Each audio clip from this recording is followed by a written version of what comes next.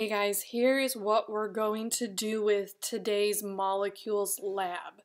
So I am sharing a Google Doc with you, and I've opened it in the OCS junior high email, and it looks like this. So you would open here, invitation to edit, open in docs, click that, and it comes over here and shows you this. Now it's ready for you to type your name in.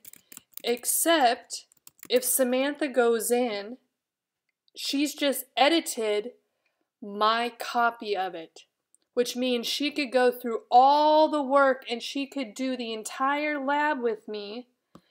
And then when Kira comes along to do hers, she could erase and accidentally do the exact same worksheet that Samantha had worked on. And so what your first step is going to be when you open this up is you are going to make your copy. And to do this, you're going to come over here, you're going to go File, Make a Copy. So before we do that, you have opened the Molecules Lab from the email, open in Docs. It opens and looks like this. You come up to File, Make a Copy. Now this comes up and you're going to say this is Molecule Lab, and then whose is it? Put your name in there.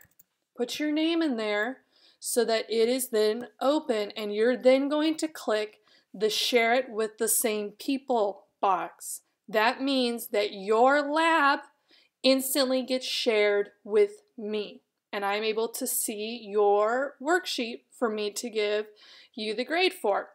And that way I can also help you if you get stuck along the way. So then you would click OK, and it's going to open here if my internet works. Here we go. 1111, make a wish. Here we go. Now you are in your molecules lab, and now you can start putting your name in, reading with me, which I'm going to do in this next video.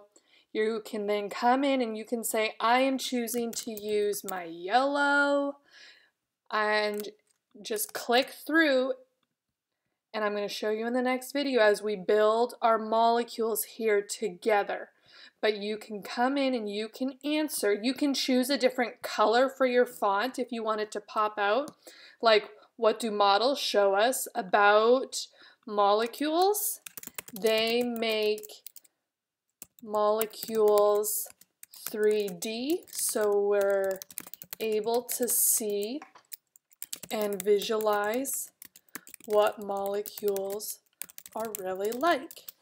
Maybe that's my answer and I decide to do it in a different font so that I can tell my work from the worksheet. You may do that, it's up to you. You scroll through, there's nothing to answer on this page, and then here is our final reflection sheet like we always do together in class, and you've got a few questions there.